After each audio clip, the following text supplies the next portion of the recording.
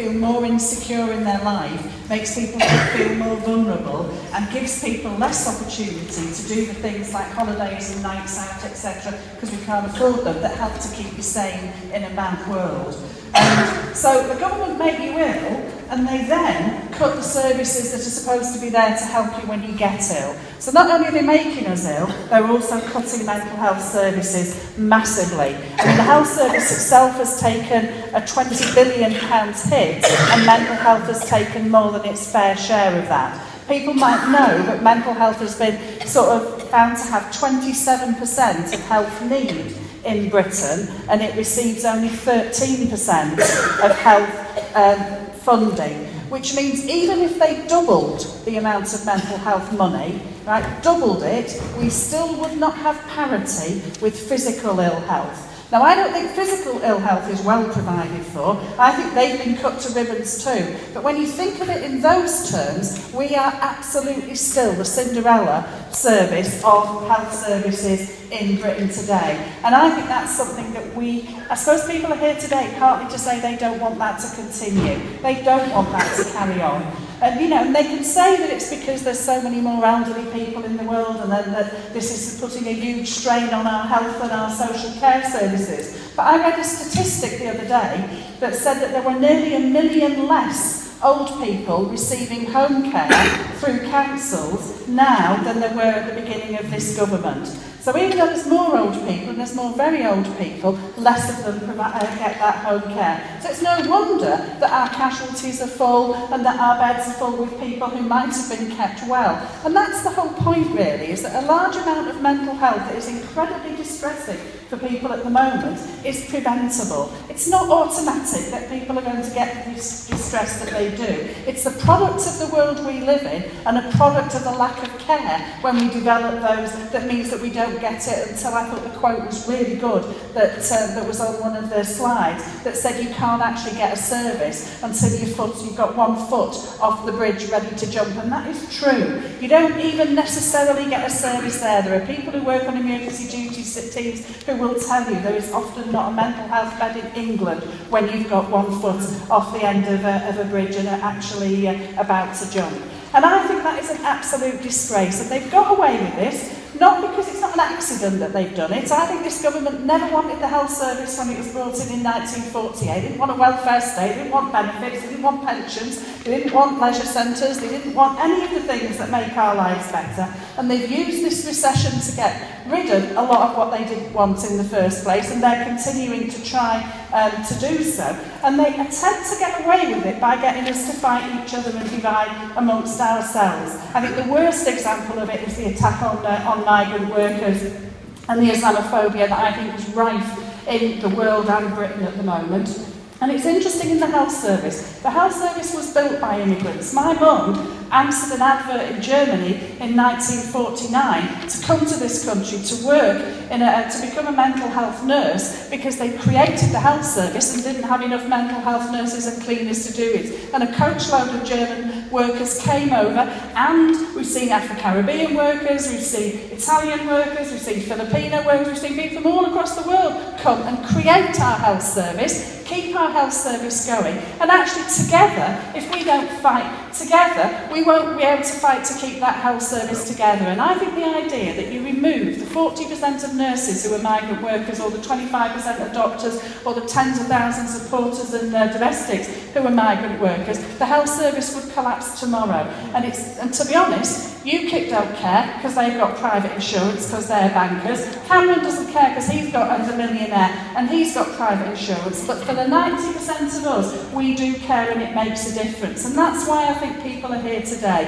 And I'm really encouraged by the fact that people are here today. I'm encouraged by all the campaigns that I've heard about, that I didn't know about all of them, and all of the details of what they do. And I think what's true is that people are trying to fight that fight, and what we need to do is try and make it easier to do so. I think it's a good idea to try and set up some national network, but it's quite difficult to do. I wonder whether, just as a starting point, we should set up a Facebook sort of page where people can at least post on nationally a mental health campaign. Most people seem to do Facebook Apparently it's going to go out in a few years' time. I've only just caught on, which is part of the course, really. But I think we should consider doing that as a way of trying to step together. I think the fact that there's a general election on, people should use these postcards and send them to their prospective parliamentary candidates. It's interesting that all three political parties have got mental health pledges that they're trying to make a lot out of. And I think they're doing that because mental health is votes to them.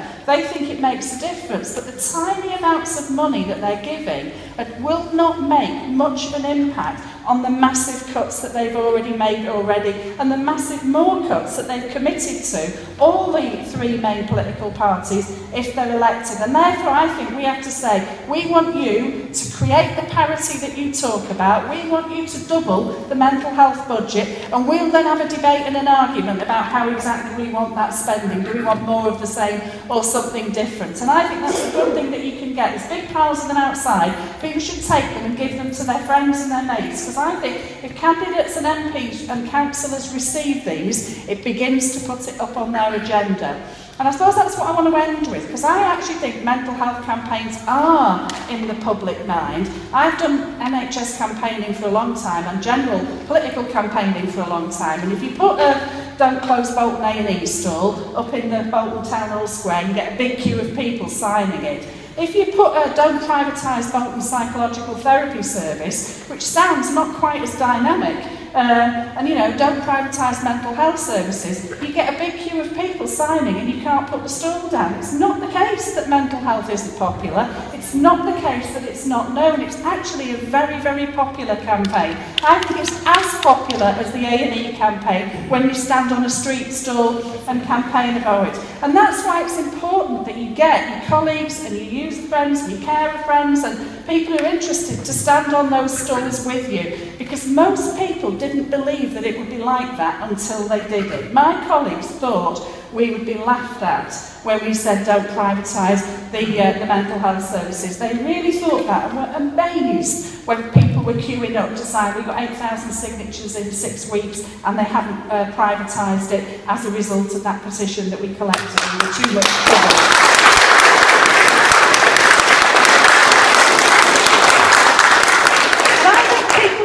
All this is an inevitable. It's like you're standing there, the waves are coming towards you, and there's nothing you can do about it. The cuts are not like the sea. It is not inevitable. It is a choice that a set of people are making, and if the majority of us who oppose those stand up and say we won't have it, you can stop them from making those cuts. And I think that's the message we have to come out of here.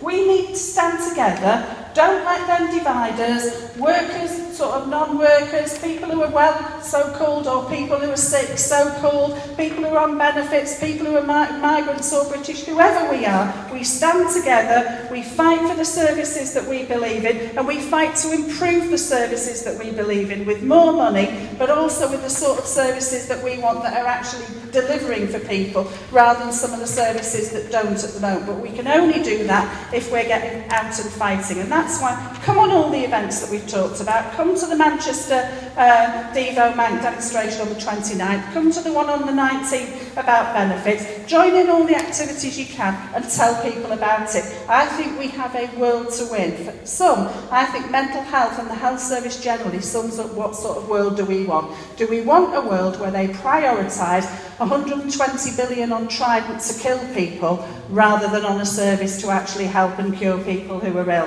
They're the choices that we face in the world at the moment, and we make a difference which side we take and what we do. And I'm really heartened by the conference today, and I think we should go out and do that we've talked about. Thank you.